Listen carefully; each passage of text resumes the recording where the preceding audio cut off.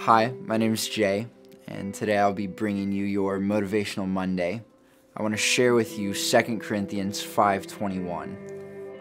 For our sake, he made him to be sin who knew no sin, so that in him we might become the righteousness of God.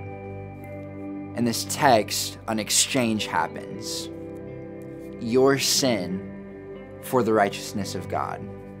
In our minds, that shouldn't seem like a very fair trade-off.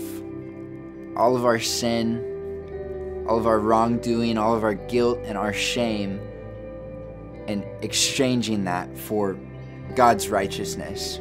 It says in this text that he made him. God made Christ sin.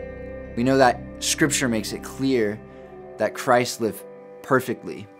He lived sinlessly, without fault, without error. And then he willingly took on our sin so that in exchange, we could receive the righteousness of God.